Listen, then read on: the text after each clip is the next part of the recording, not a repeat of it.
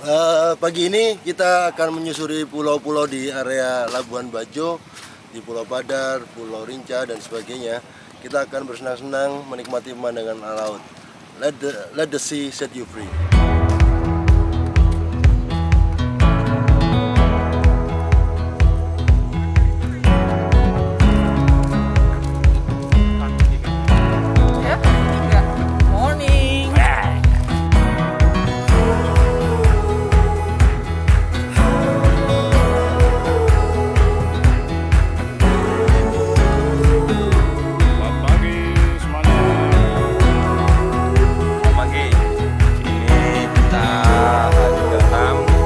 Melakukan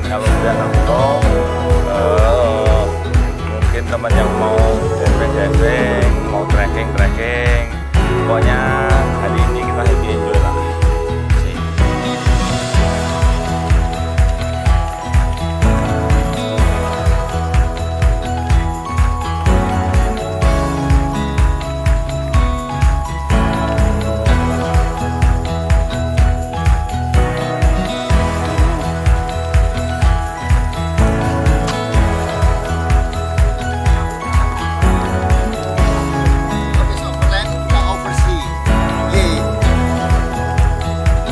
Sekarang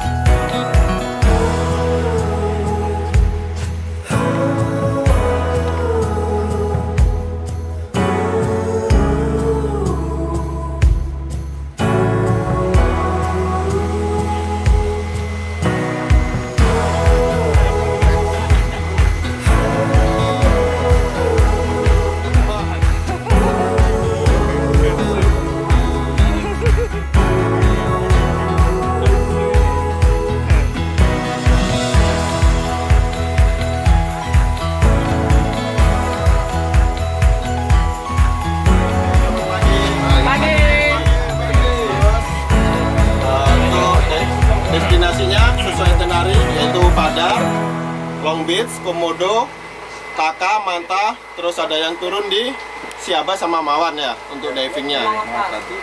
Untuk destinasi awal dari sini, estimasi waktunya sekitar 2 jam lah ke Padar. Kita sudah disiapkan oleh teman-teman dari Penguin Park, ini Mas Gilang ya, namanya Mas Gilang. Kita sudah siapkan snack sama makan siang nanti. Jadi kebutuhannya ada di depan ini. Untuk ambil kue, buah, dan sebagainya sudah ada di sini. Nanti teman-teman juga saya minta untuk on time ya, biar kita dapat 6 destinasi. Karena hari ini kita akan menuju ke 6 destinasi. Ini makanan ikan nggak usah dimakan dulu, San. Nanti.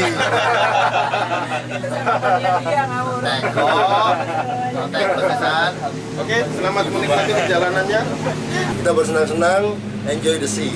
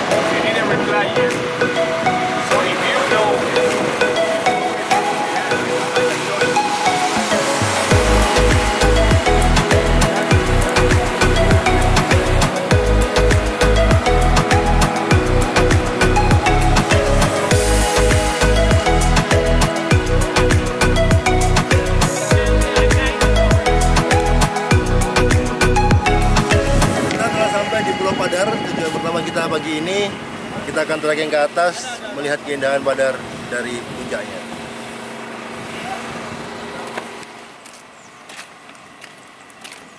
Welcome to naik dulu guys.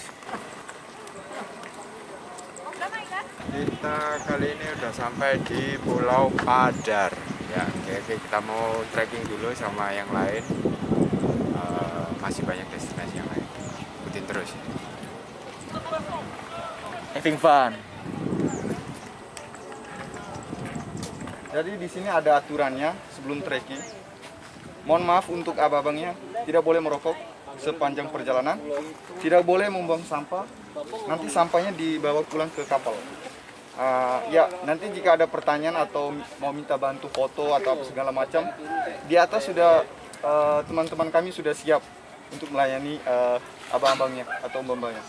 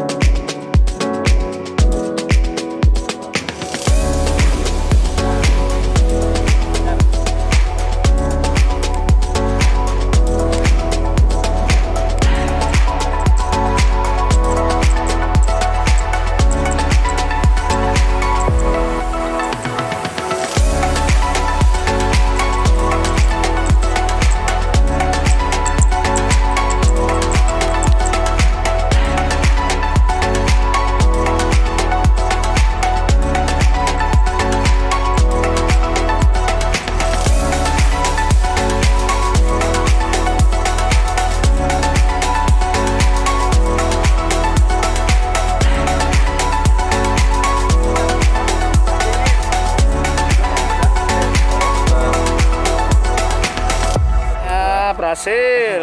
Ngomong lagi tadi Haji Tony. Jangan lupa beri kakak piala, bisa naik ke atas ini ya. Best hiker. Best dagir. Best dagir. Gimana ini? 3 akuan nih. Siapa Overland? Yes. Siapa Overland? Yes.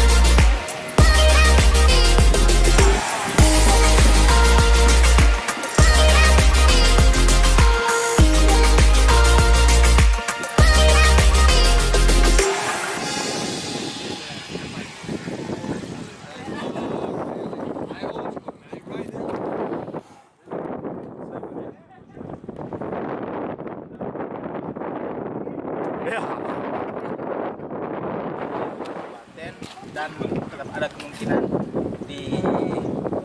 dimekakkan lagi. Karena luas. Iya. Kita trekking pertama di Pulau Padar dan kita menyusuri naik tangga sekitar 800 anak tangga lah sekitaran itu. Amazing, sangat luar biasa. Kita bisa foto, ngambil view yang beautiful. Terima kasih Cabo Overland. Kita lanjutkan untuk LOB selanjutnya. Go.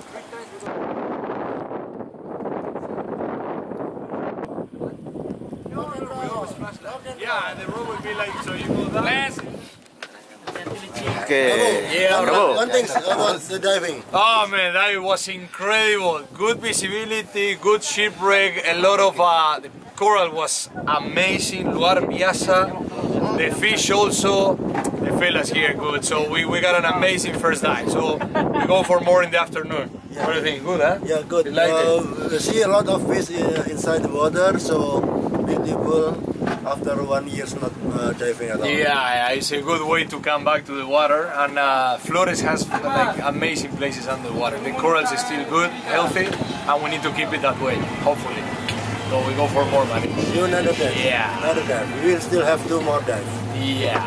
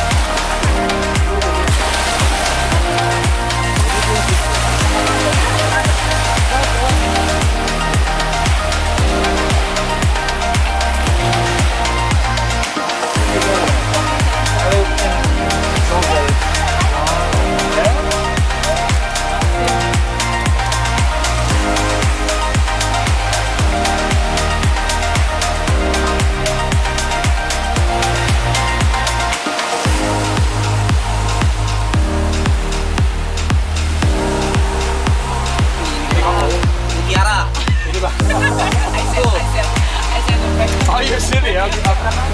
Why? This is real form. Sudah. This is a real form, Pak. Ini my fish. No people now, huh? People. When we actually get here, yeah, it gets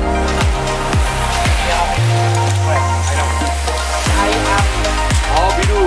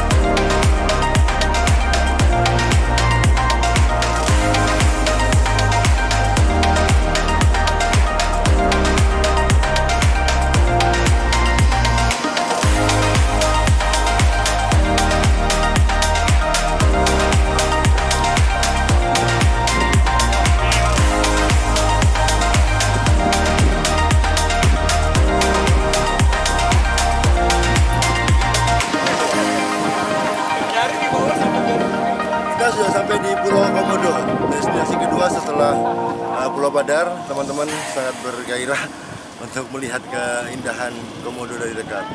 Yuk.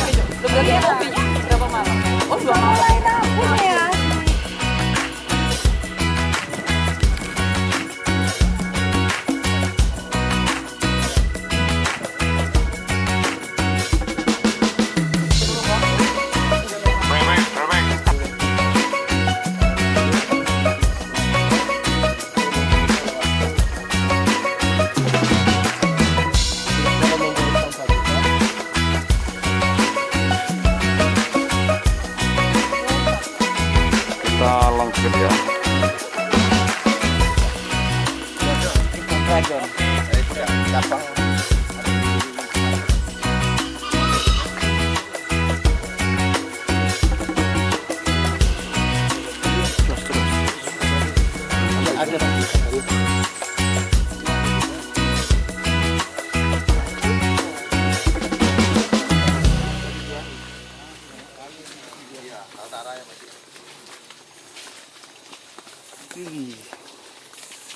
Kaltara masih lumayan.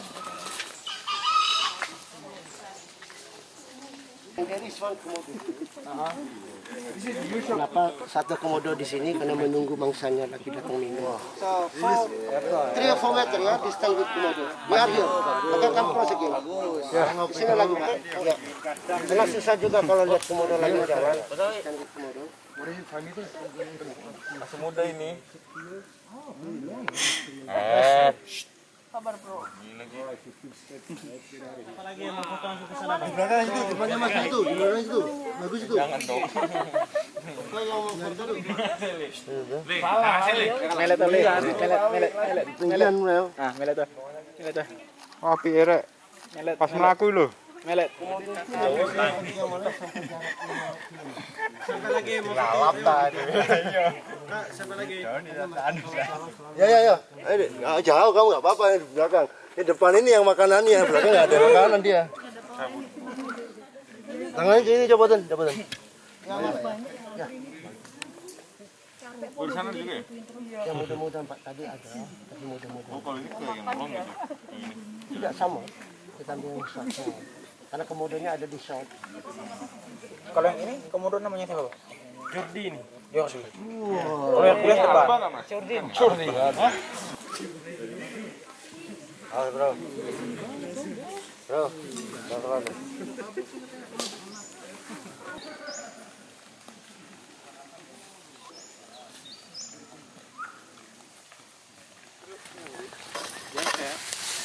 Nampang ini. Boncel. Boncel apa? Iya. Itu tuh malah yang gua jelas.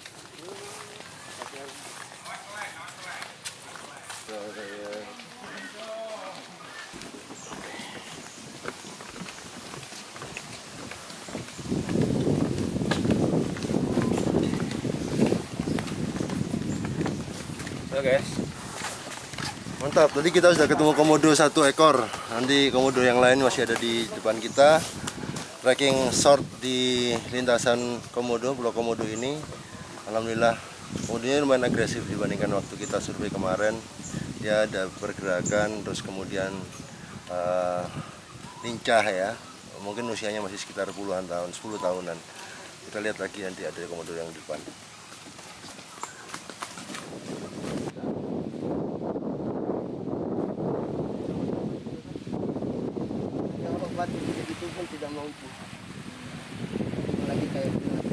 Yeah, but you know, the population is increasing, so the dragons, they have food to eat. And they will keep surviving, hopefully, and these guys looking after them, so we'll have Komodo for a long time.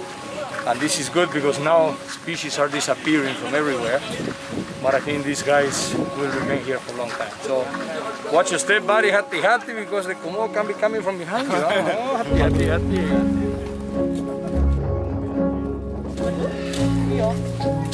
Oh, ini Melayu, jalan. Kita larinya siksa.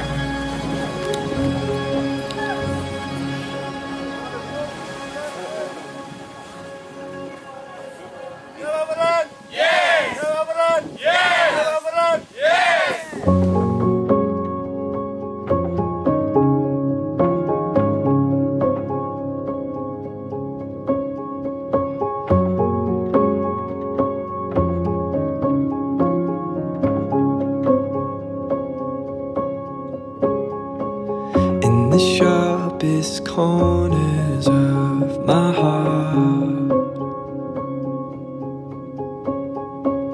there's a boy who's calling out in the dark.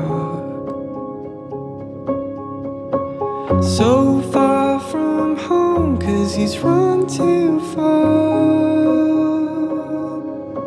I know that it's time to heal, but I'm scared of the start.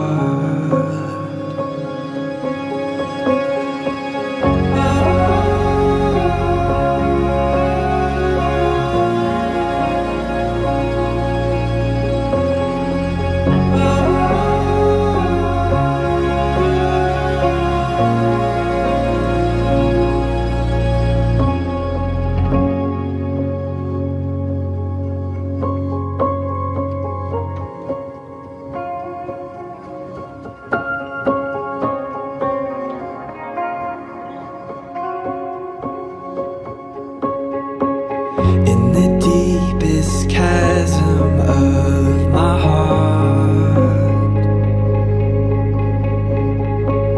there's a new man crawling out of the dark. Sometimes you shed your skin and show becoming who you are. Becoming who you are.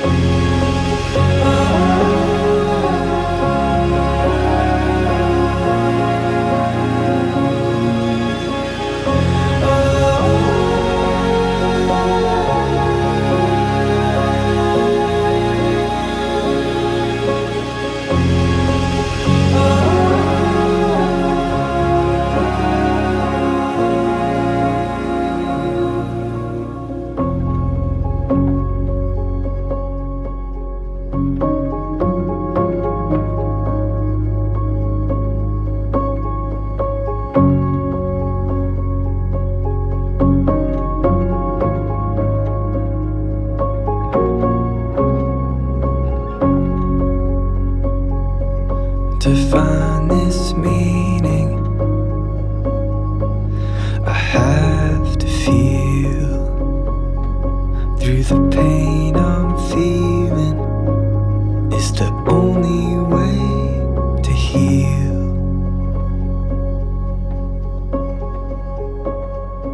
Alhamdulillah selesai sudah pagelaran event Java Overland 4x4 Explore Flores, Cabo de Flores. Saya ucapkan terima kasih pada seluruh peserta, seluruh pendukung acara ini, termasuk kepada semua sponsor, semua pihak yang terkait yang menjadikan acara ini sukses, lancar, serta aman. Saya minta maaf apabila ada segala sesuatu yang kurang berkenan buat Anda semua. Kita ketemu di Explore selanjutnya. Salam off-road.